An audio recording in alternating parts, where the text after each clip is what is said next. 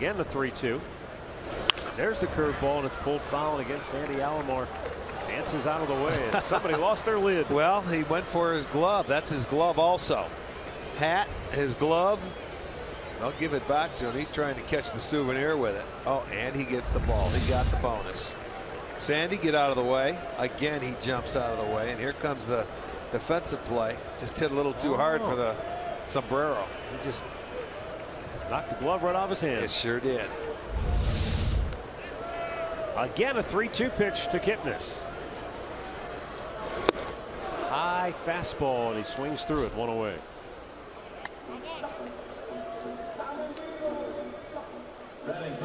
This one might have been out of the strike zone, but he got him to chase. That's where he will get a lot of swings and misses, is Carnes. That's why I say he's a fly ball pitcher. Elevated the fastball, little out of the strike zone. He gets Kipnis to swing and miss. Out number 1.